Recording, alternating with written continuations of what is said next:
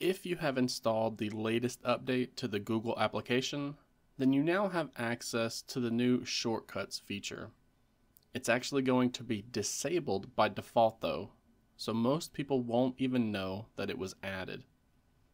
With it though, you can now add a new shortcut to translate the text on screen, perform a song search, check the weather, translate text with your camera, check the latest sports scores, pull up a dictionary, get some help with your homework using Google Lens, and a way to bring up your stocks while also checking out the latest financial news.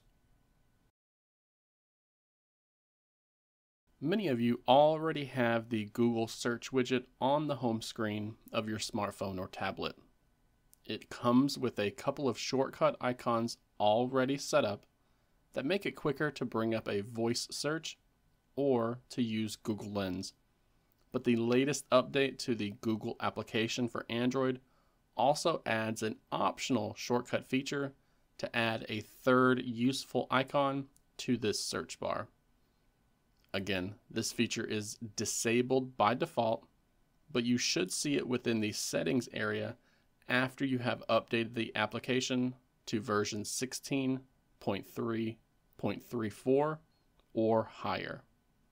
You can find this new shortcut feature by first launching the Google application and then tapping on your profile icon in the top right corner here.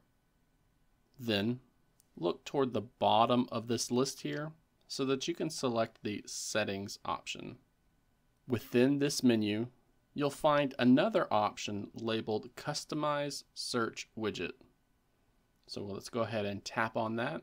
And this is where we can do things like changing the theme and adjusting the transparency of the widget itself.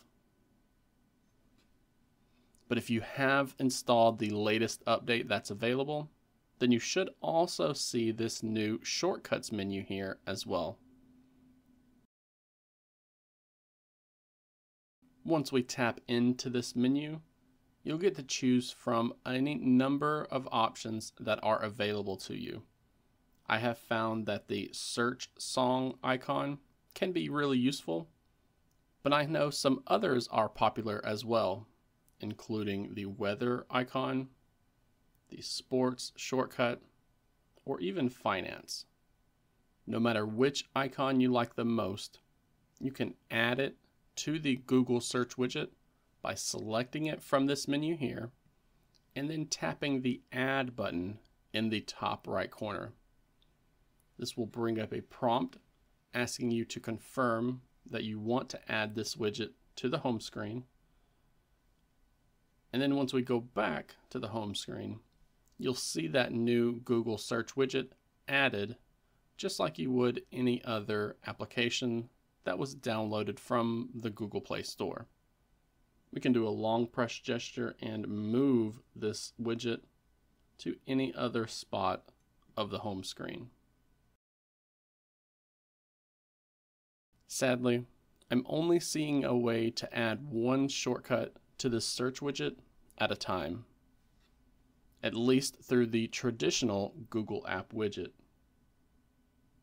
I really enjoy seeing new customization options like this added to Android, as it really helps to personalize the software to how we like to use our phones.